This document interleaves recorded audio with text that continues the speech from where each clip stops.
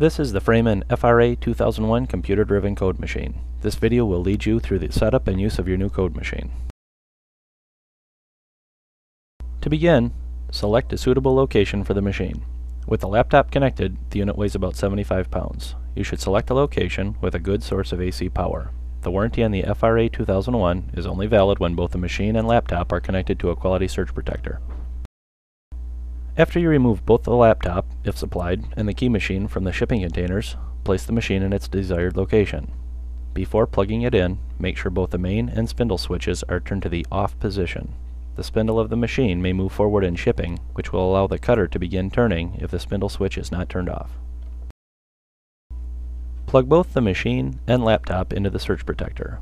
Connect the 9-pin serial cable to the back of the laptop. Turn on the laptop and let the Windows operating system load. Once at the desktop, double-click the icon to launch the program. This may take a few moments. Before we look at the software program, let's familiarize ourselves with the key machine. The machine has two switches, main and spindle. The main power switch controls power to the entire machine. If it is turned off, no power will reach any part of the key machine. The spindle switch controls power to the motor, and in turn, the cutting wheel. This switch should be off when changing cutters, or the first few times you cycle the machine to make sure everything is operating correctly. A built-in deburring brush is included in the case of the machine. The brush does not rotate. Deburring is done by moving the key back and forth through the slot. The key vise is reversible and is probably the most important part of cutting keys correctly on the machine. You will notice that one side of the vise has a dimple or dot drilled into the top. This is referred to in the program as the dot side of the vise.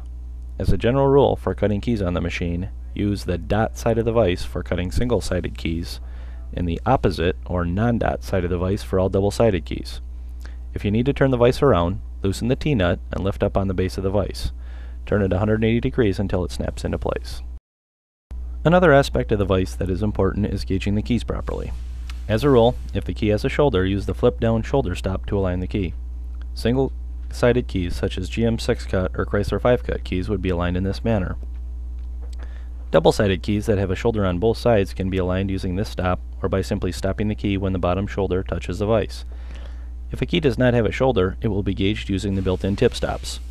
In the case of a GM 10-cut key, the tip will touch the tip stop before the shoulder touches the right side of the vise, so align the key with the tip stop. A very important point of the vise on the machine is that all keys are to be inserted to the very back of the vise. Keys cannot be clamped by the millings as on some duplicating machines.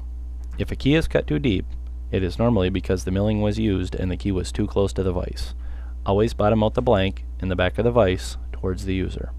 When inserting a double-sided key in the vise, only about 1/3 of the key should stick out towards the cutting wheel. If you can see the middle of the key is not inserted properly. When cutting some double-sided keys with deep cuts at the tip of the key, make sure you insert the key straight when cutting the second side. It is possible to insert the key at an angle and have a miscut if there are several deep cuts at the tip of the key. Look down the milling of the blank and be sure it is parallel with the face of the vise. This will assure a perfectly cut key every time. Keys are always inserted with the head to the right and the tip to the left. The vise moves laterally from its home position on the right side to the key cutting position at the left. After cutting is done, the key will return to its loading position at the right side of the machine.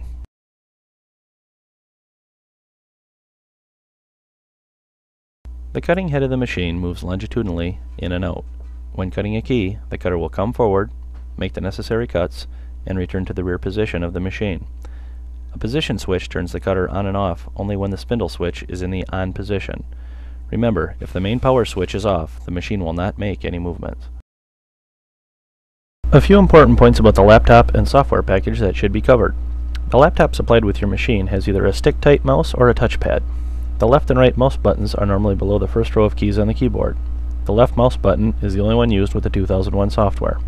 Do not position the mouse over a button and press the Enter key, as pressing the Enter key will perform different actions at different screens.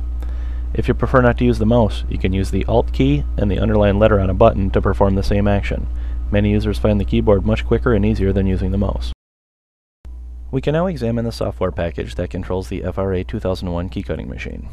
Once the Windows operating system is loaded, You should be at the desktop and see the Genericode or Auto Code icon is shown.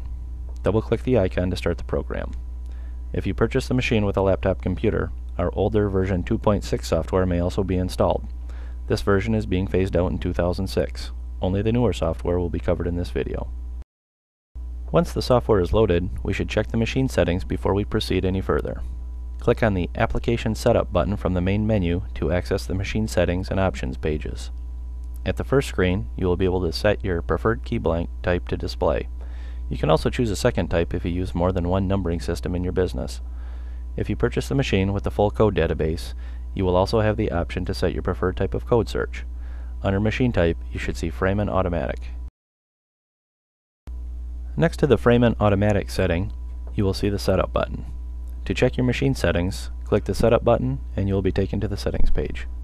You should see the currently installed cutter across the top of the screen. Just below the cutter line, you will see 6 boxes showing various machine settings. The Y and X home numbers are the most important settings, as they dictate at what position, in both space and depth, the machine will cut a key. Open your owner's manual to the settings page and you will find 2 handwritten numbers for the Y and X home positions. These numbers are also handwritten on the back of most machines. They should match those on your screen. If they do not match, you can change the Y home number by clicking on Adjust Depth, and the X home number by clicking on Adjust First Cut. More on adjusting the machine can be found in your owner's manual.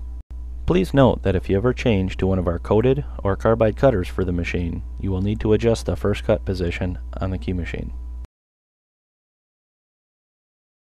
With the numbers matching properly, the next thing we should do is check the communication and cycle the machine once.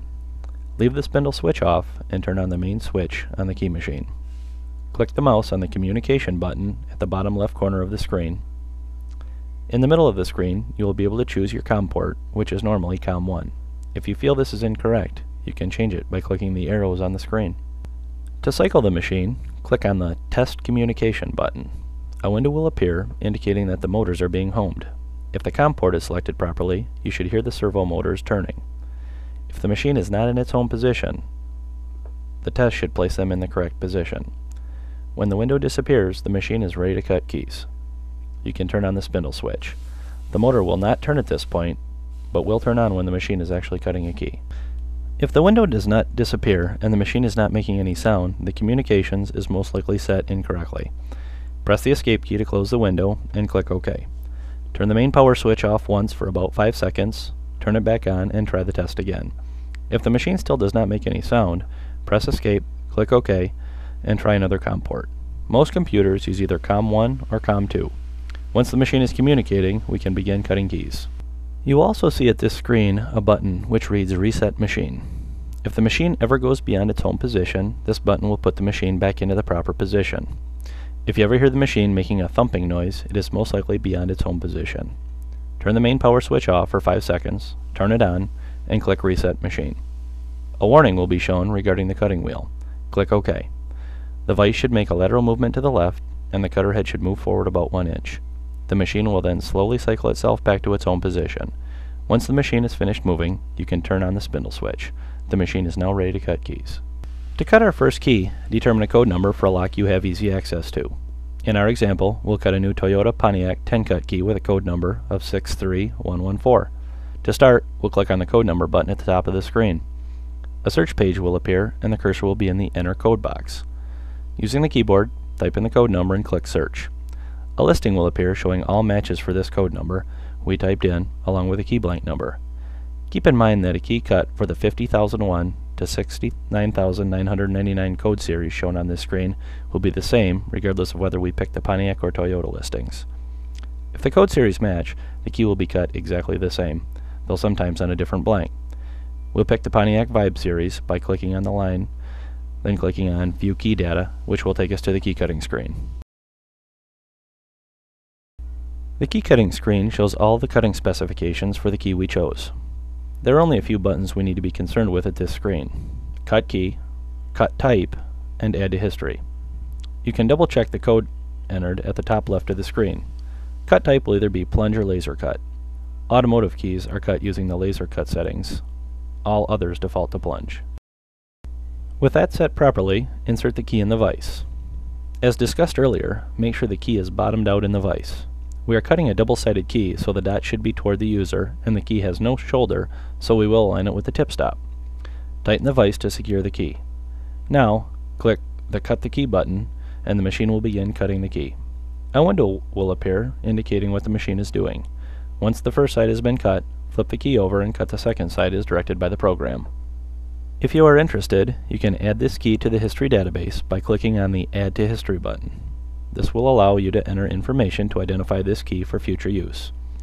After the data is saved, it will be stored for future retrieval under the History button at the main menu. To recall a previously saved key, click on the History button and select the record. You will be returned to the key cutting screen where you can make another key for the customer. If you know the cuts for the key instead of the code, you can use the Manufacturers section to generate a key. To cut a GM single-sided 6-cut key, click on Manufacturers and then type CHEV in the search box. This will page down to the Chevrolet section where you can select the proper series to cut the key for. In our case, the 6-cut is shown in the table. Click on the proper listing and then click on View. We will be taken to the key cutting screen as before, only this time we need to type the cuts into the box. After the cuts have been entered, click on Cut Key. Remember, single-sided keys use the dot side of the vise and are aligned using the flip-down shoulder stop.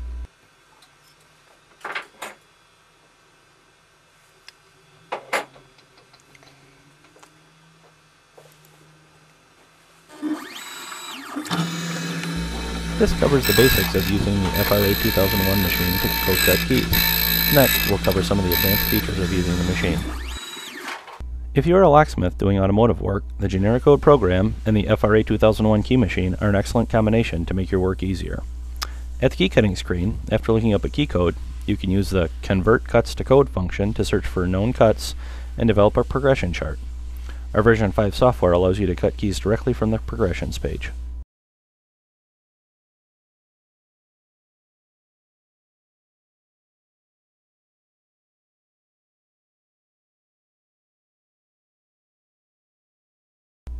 If you use the Determinator tool to originate keys, Genericode now has a full listing of determinators with the half cuts already programmed in.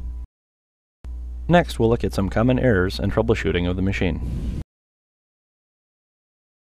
First, try and shut the computer down at least once each week. Many customers never turn off the computer or the machine. The Windows operating system on your computer will be much easier to work with if you allow it to clear its memory once every 5 to 7 days. Even shutting down and restarting the laptop weekly will help keep your program running smoothly. If you ever experience a problem where the machine is not responding to the software, this indicates that communication between the machine and laptop has been interrupted or cut off. The first attempt to correct the problem should be to turn off the main power switch for 5 seconds and turn it back on. Try cutting the key again. If the problem is not corrected, check the connection between the laptop and machine. If this still does not rectify the problem, turn off the main power switch on the machine and restart the computer. Once the software is running again, turn the main power switch back on and try cutting the key again. If you still have a problem, contact Framon for additional help. If you have reason to believe that the machine is not in its correct home position, use the Reset Machine procedure described above to reset the machine.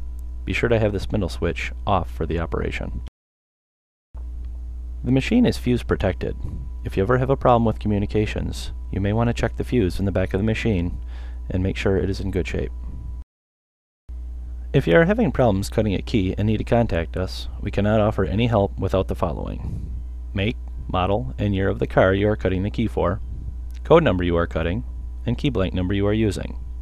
If there is an original key available for the car you are having a problem with, it would be helpful to have it and compare it to the key the machine is generating. Also, if you have access to dial calipers or a micrometer, depth settings on the key can be checked. In normal use, the machine will rarely, if ever, need adjustment.